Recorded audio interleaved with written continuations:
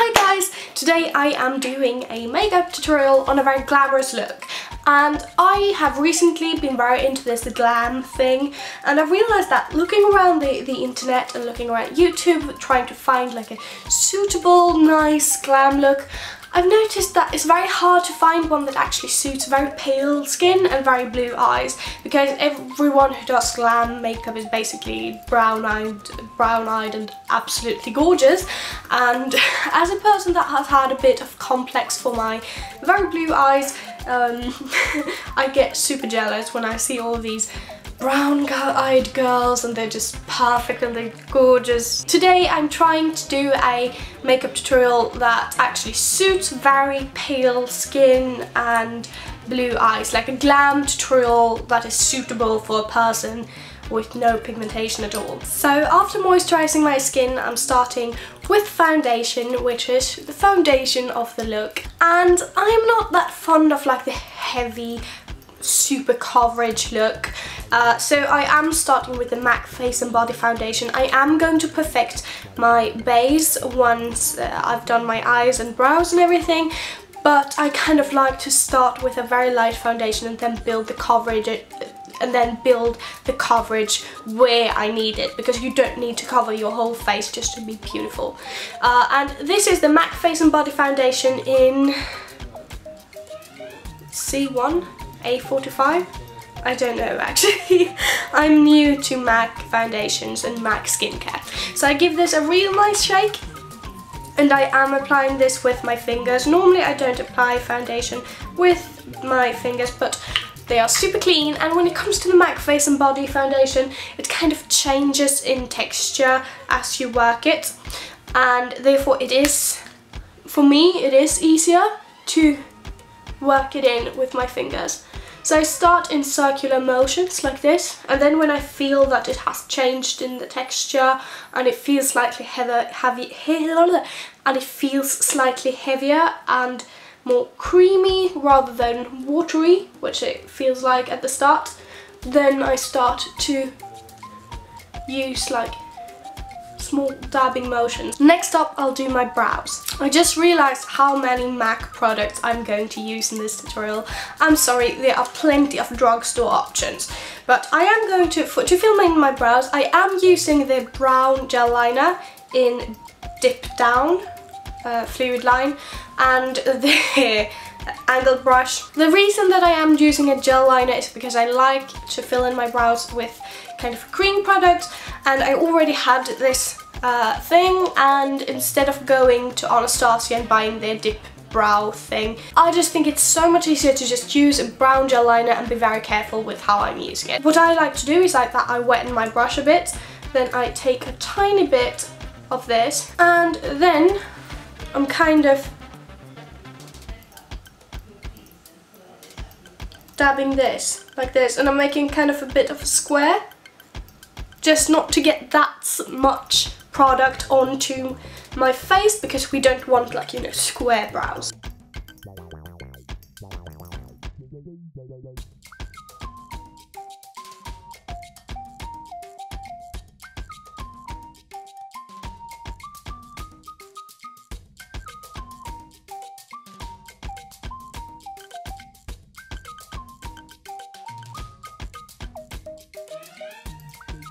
And I'm just brushing my brows with an old mascara brush, just to kind of, yeah, fluff them up a bit. And then I'm putting some gel onto them. I am using a brow gel that I have made myself, and I'm using an old packaging of the Lancome Grandiose mascara. So you can't buy this, I'm sorry. To perfect the line underneath my brows, I'm using the Laura Mercier Cream Smooth Foundation in Porcelain Ivory. Putting that foundation onto a Real Techniques detailer brush, I'm just following the line.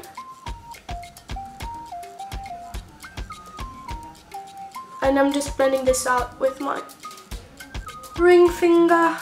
I'm moving on to eyeshadow. So I'm prepping my eyes with a very shimmery kind of primer thing. It's the Light Reflect from Biotherm, and it's in the colour in the colour 20, and it's a very yellowy thing. The reason for me not having finished my base yet is because it will be quite messy around my eyes, so I can cover that up with makeup. The colours that I'm looking for right now is kind of greys and blacks, because I think that's a really nice thing to have on your eyes. But I also like the ones with a tiny bit of and hint of purple in them. So I'm using this thing from MAC. Please don't laugh at my very empty palette. And I'm lightly putting this all over. Then I'm using this eyeshadow, and it's in the shade 140, and it's from a company called Nilens Jord, which is a Scandinavian brand.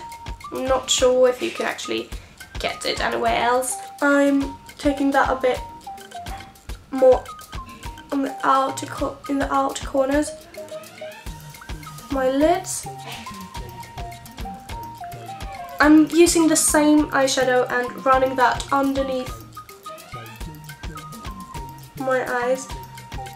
Next I'm using a eyeshadow pigment from, or a eye dust from Face, and this is in the colour Storm, and I really like the Face Stockholm, their pigments or their eye dusts, because it's a very nice, like, it's a cheaper version of the MAC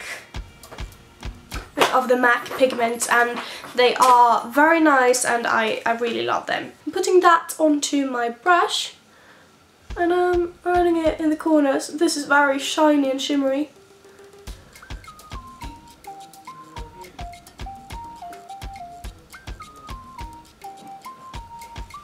And I think that one thing that we quite often miss when it comes to using black eyeshadow is that you kind of need something brown reddish as a base behind in the crease to make it look a bit more natural. I'm using this pink eyeshadow from Estee Lauder, and I'm not sure that you can get this palette anymore, but it's in the Violet Underground Cyber Metallic, and I'm sure you can get a replacement for it, like this. I am going to blend it very well, believe me, because pink eyeshadow is very hard to look good in.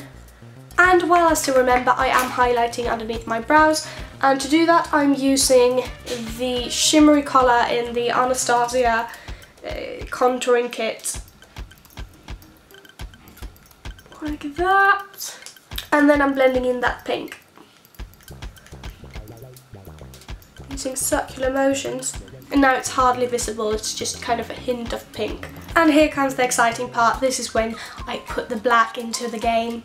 So I'm using a matte black eyeshadow, putting it onto my brush, and then I'm taking a credit card like this, and I'm using my camera as a mirror, but this is impossible.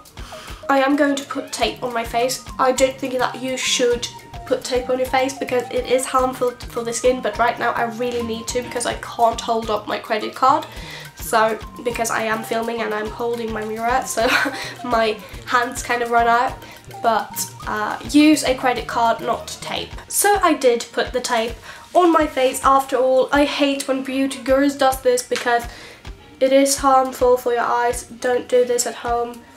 I'm doing it once, never else.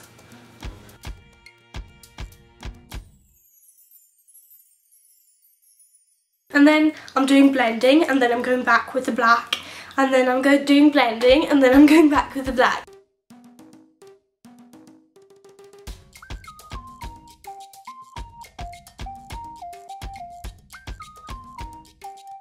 And then I'm using another Face Stockholm pigment or eye dust, and this is Clarity, and it's a super snowy white.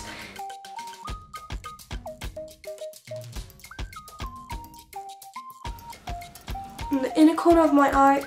I'm always having kind of a nervous breakdown when I'm removing the tape or the credit card because it can look like, if I'm unlucky, the eyeshadow will have gone down underneath the tape. We'll see. If it does, there's no problem, I'll correct it. Not on this eye. It's very sharp on that eye. What about this thing then? Yeah, and it's sharp there as well. Then I'm really putting much effort into my eyes today, but that's kind of the key to the look. So then I'm running through underneath my eye, I'm putting on a kohl pencil.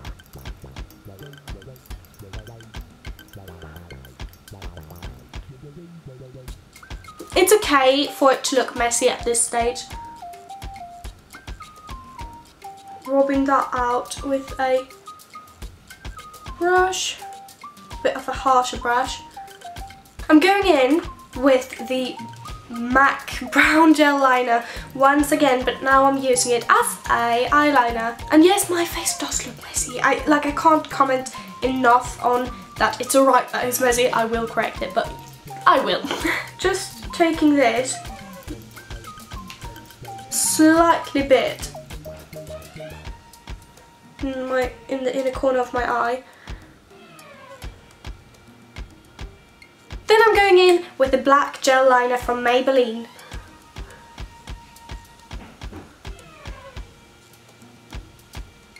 Now I'm just playing around, I'm having fun.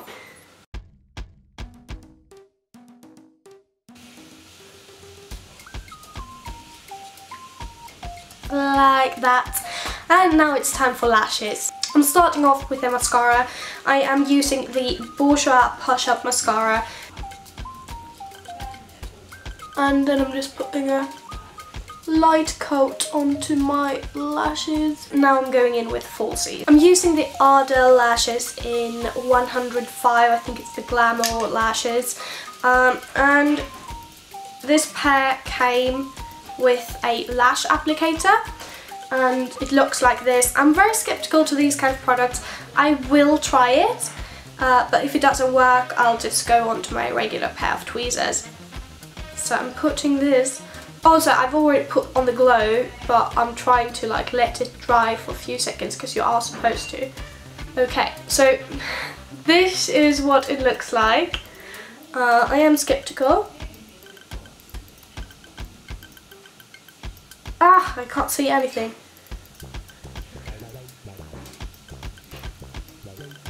Okay, no. I get the theory, but that just doesn't work.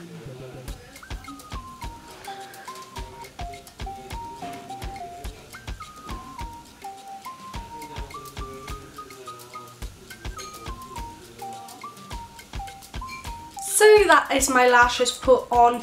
I'm going to cover up the glue with a bit of gel liner. Of course it hasn't dried, so it is invisible. But you know, it kind of shines, and I'm just going to matte it down a bit. Okay, and then I'm going in with mascara just to blend my lashes with the false lashes. Alright, now I'm finally done with my eyes and I'm going back to my base. So I'm going in with the Bobbi Brown foundation stick, and this one is in Warm Ivory number 1. And I'm just putting this on the areas that I feel really needs some coverage, which is mainly my cheeks, my chin, not my forehead is fine, and like that. I'm blending it in with a Real Techniques buffing brush. And then into concealer, I'm using this concealer from MAC. It is the Mineralize Concealer in NC15. I think that's the palest shade MAC's got. Putting it underneath my eyes where I need it the most. A little bit on my... got a spot there and a there. A bit on my chin. A bit there. Ooh, that's a lot. I'm using a Clinique's foundation brush just to get it up. Trying to cover as much of the mess that I created doing the eyes.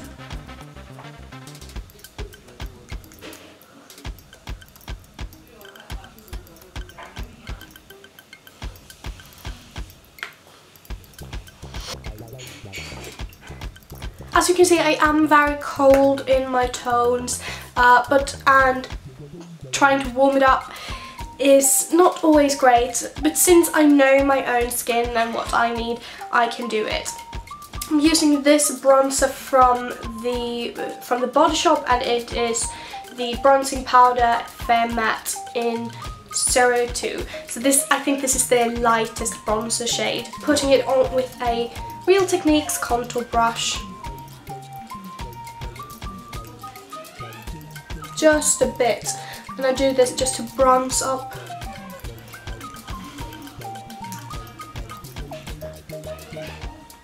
And I'm just like kind of running it all over just to create a bit more of colour, because I can colours kind of tend to disappear on me quite often.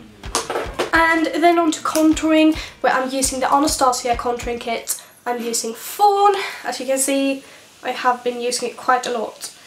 Taking it onto the same brush, dusting it off against my hand. Trying to follow.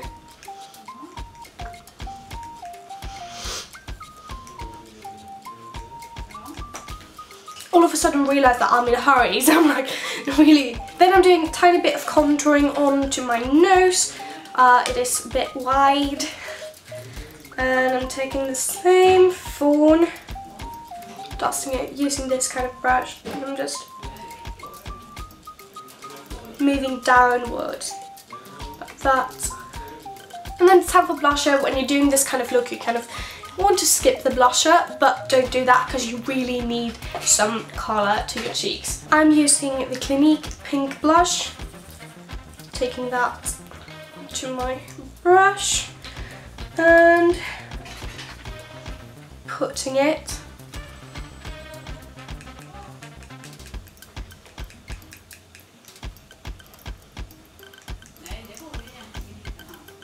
I'm using this thing.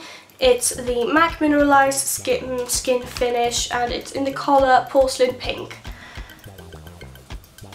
Putting it onto a brush quite a lot, and then dusting off like more than half of it. And I will kind of try to keep to this half moon shape up here.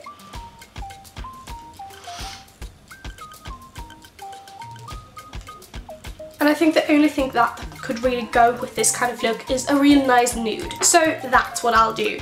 So I'm putting on a nude lip liner.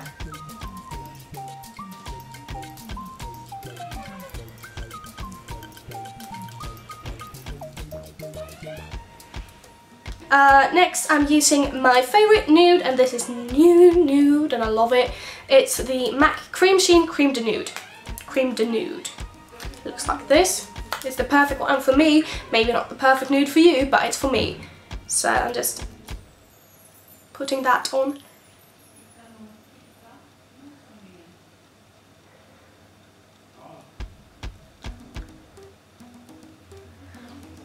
I really think this is a gorgeous nude. Okay, so I'm going to powder my face. I guess you know how to do that. And then I'm putting my hair extensions in, and I'll be back with you. Okay guys, so this is my final look.